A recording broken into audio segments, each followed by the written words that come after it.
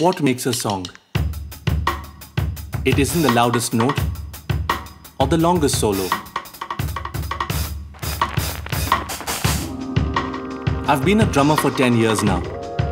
And while everyone thinks that drumming is all about creating a beat, I know that it's about following one. A single tick, a single beat, a single rhythm that lies unseen and unheard before a song is born. Searching for it takes hours, days, and years. Yet once found, it lives by the second. It is what keeps the song, bands, concerts together. One moment that's fine-tuned 100,000 times. Nothing else counts. I'm Liben, and I have no excuses to not play my perfect song.